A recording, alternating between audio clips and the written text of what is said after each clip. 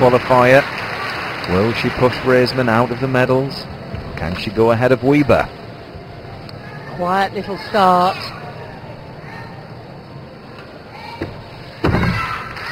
So strong and solid in that pike front somersault, and that's where you say there was no doubting the link. The front somersault immediately into the Corbett flip. Little pause, tuck front with half turn, one of the most difficult moves you'll see, and given one of the best ratings. She can leap as well, head went back. Now the free walkover into the pike back somersault. She knows if she wants a chance for a medal, she has to really make every single link. That was wonderful. 2 full spins linked. There's still more to come. She needs to keep concentrating. They have to do forwards, sideways and backward elements.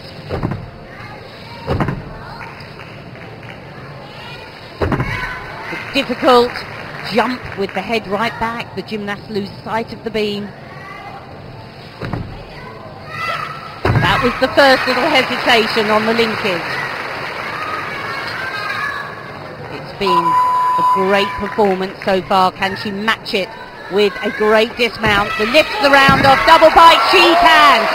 For me, that was the best.